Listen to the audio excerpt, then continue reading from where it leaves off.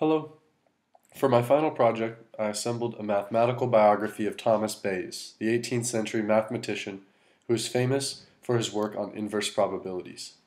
Bayes was born at the turn of the 18th century, although his exact date of birth is unknown because his birth was not recorded in any official registers. This could be attributed to the fact that his family was nonconformist Protestants, a religion that was persecuted against in England at the time. His family was rather wealthy, though, despite the religious persecution, their money coming from the cutlery industry generations before Thomas's birth. There's also no clear record of Bayes's education prior to attending Edinburgh University.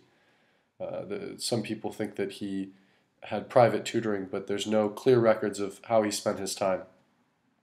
At Edinburgh University, he studied logic and theology, and he likely studied some mathematics, but he was trained to be a minister and became the primary minister for a Presbyterian congregation in Tunbridge Wells, a town in southern England.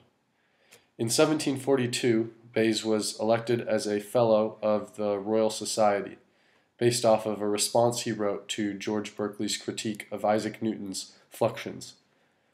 As a member of the Royal Society, Bayes participated in a number of discussions about mathematics. He did work on infinite series, but he is most famous for his results in probability. Only published after his death, an essay he wrote providing a solution to a problem posed by Abraham de Moivre is the reason why the theorem relating past probability to present probability is attributed to him.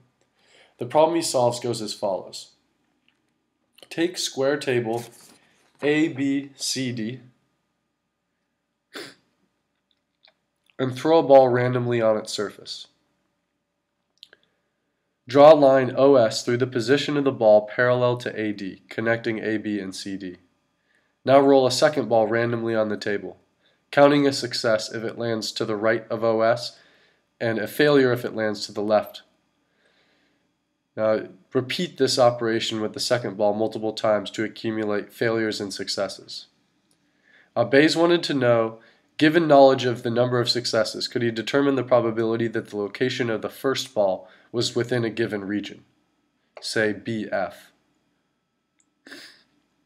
He solves the problem by drawing the curve of the binomial distribution below the table, and uses the theorem now known as Bayes' theorem to show that the probability is equal to the ratio of the area under the curve in between the edges of the given regions to the area under the entire curve.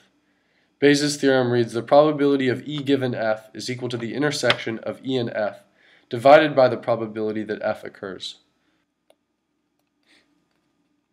When translated into this problem, we get that the probability O fails in between B and F given by P successes is equal to the integral of the curve from B to F divided by the integral of the curve from 0 to 1.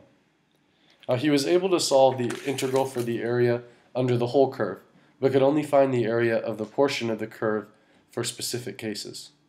The relationship of prior and present probabilities used to solve this problem is what we call Bayes' theorem today.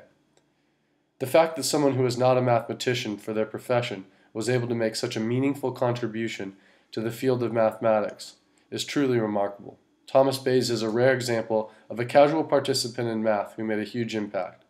The work of Bayes still has relevance today, as Bayesian inference plays an important role in many different fields.